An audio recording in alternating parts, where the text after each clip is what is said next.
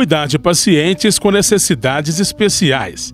Esta é uma das missões do Centro de Reabilitação FUNEC, Unidade III da instituição. O local possui uma estrutura completa para a realização de atendimentos, o que o torna uma referência, sendo o maior centro de reabilitação de Minas Gerais e um dos maiores do Brasil. O trabalho é conjunto e há uma abordagem multidisciplinar no tratamento dos pacientes.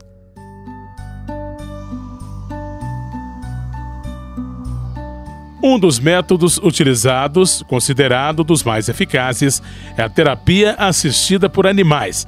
A técnica cientificamente comprovada é usada numa série de tratamentos e possui resultados satisfatórios, sobretudo na terapia que utiliza cães, a chamada cão-terapia. O procedimento é cada vez mais requisitado e estimula o contato entre animais de estimação e os seres humanos. Esse cão ele transmite para nós, né, enquanto profissionais e para o paciente, uma certa missão de que ainda é possível, que ainda não foi o fim, que é possível ter ainda, é possível sonhar, é possível conquistar, é possível ainda ter uma nova história. E as crianças se identificam muito com esses cães, eles ajudam muito, né, muitas pessoas já passaram aqui no Centro de Reabilitação e cada um tem uma história para contar aqui com sua vivência com esses cães terapeutas.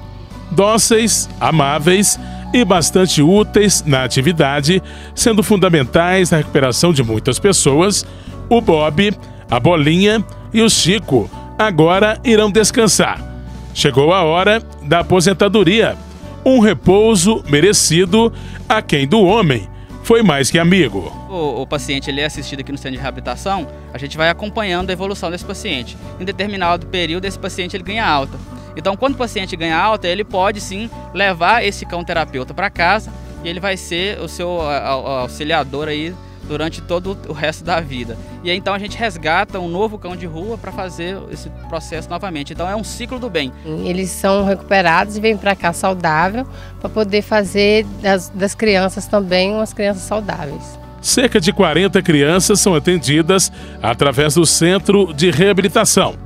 O atendimento é filantrópico, mas também pode ser feito através de convênios, como é o caso do Casu Família, dentre outros. Internos do Lar dos Idosos e de outras entidades carentes também recebem tratamento. Um trabalho extremamente relevante e que tem os seus reflexos diretos demonstrados na pessoa que recebe atendimento. Moradora do bairro Dr. Eduardo e mãe da pequena Emanuele, de 7 anos, que realiza a terapia com o cão há 1 ano e meio, devido à hiperatividade e o déficit de atenção, Adriana Alves notou uma melhora considerável no comportamento da filha, desde que ela iniciou o tratamento, o que é atestado pelos profissionais que a acompanham.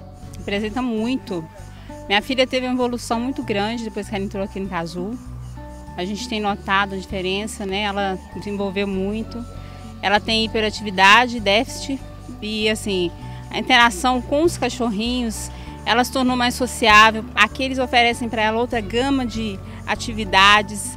Ela faz aqui horta, ela faz aqui eco, ela faz artes, até balé aqui oferece para minha filha. Coisa que talvez em uma outra instituição minha filha não tivesse condições de ter. Hoje o Centro de Reabilitação ele disponibiliza vários serviços na área de saúde que são oferecidos para toda a população, no sentido assim, de estar reabilitando um portador de necessidade especial, uma pessoa que precisa de uma terapia diferenciada.